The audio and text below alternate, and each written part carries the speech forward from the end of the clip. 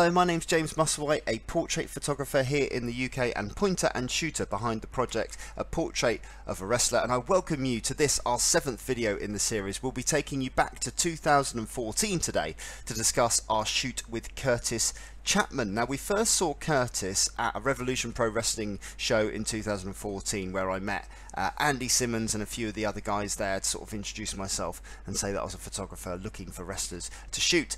Kurtis was in the main event, and here's the first picture we took of him ever, which is from the seats. I took the camera along with me with a long lens. Here he is being hoisted up by the fearless flatliner, ready to be propelled onto Rishi Ghosh and Lord Gideon Grey there you see at ringside. He was billed at the time in the show as the UK's youngest wrestler, and I believed that. I thought, wow, here's an opportunity. I'm actually going to shoot the youngest professional wrestler in the UK. So we got in contact with Andy and said, look, we'd like to invite any trainees to come along, and Kurtis was one of the first ones to actually jump at the chance to come and see us. So here he is in his wrestling singlet, boots, knee pads and amateur headgear, I suppose, at the top of his head there to sort of sign it all off. There's nothing of him. Like, he's a complete string bean at this point, and like the story's kind of told with him really there. I think I remember saying to him in the shoot, I want to make you look like Brock Lesnar, and that's what we were going for.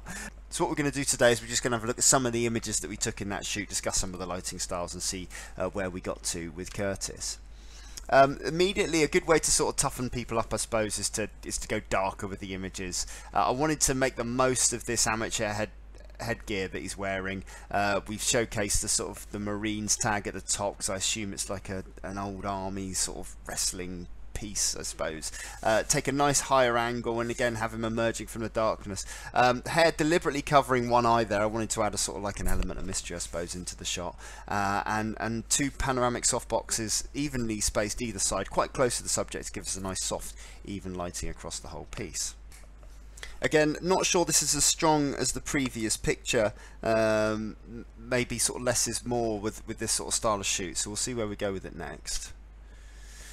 Really simple lighting setup, and it's probably the first time I've done this lighting setup in the project, and it's one that I've replicated quite a number of times before, most recently with Suzuki over in Japan, just to make the most of his sort of detailed haircut that he's got behind him. I'll showcase that image another time maybe.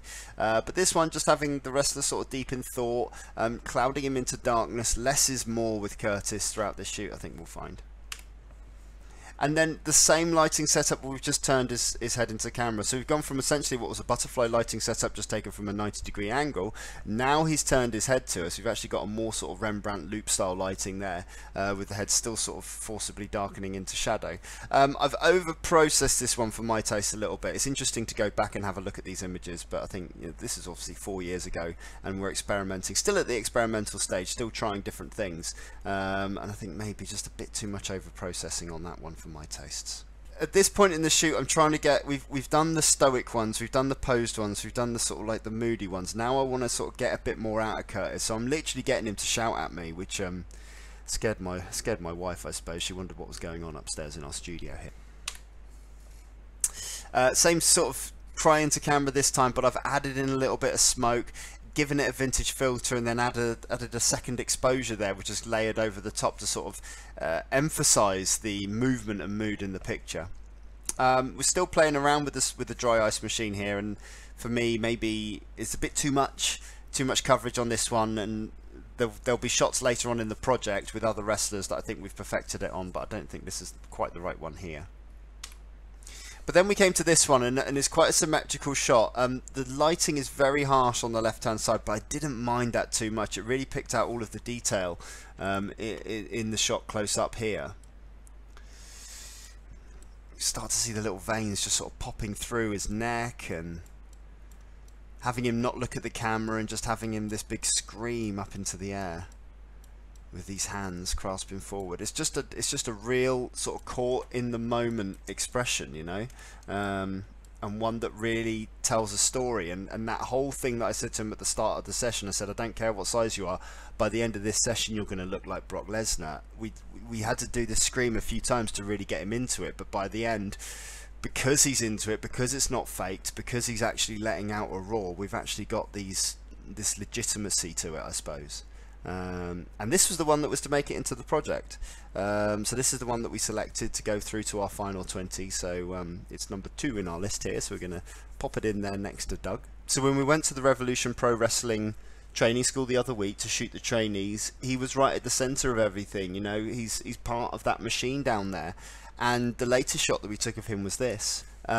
He's their cruiserweight champion. I know from speaking and listening to Andy Quilden, the promoter down there at Rev Pro, how proud he is of Kurtis's development.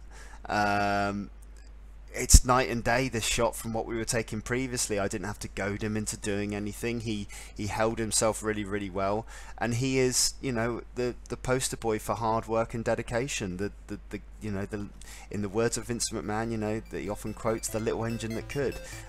There's no limits to what you can achieve in this industry, provided that you put in the hard work and you're utterly dedicated. And we're really, really proud for what Kurtis has done and what he's going to continue to do in the future. Next week we'll be going back again to 2014 to one of the early shoots, and it's a special one next week because we're going to be looking back at our very first shoot with the villain Marty Scurll. So click the subscribe button, click the like button, add any comments or questions you want to underneath this video, share it with your friends, and as ever, all the very best.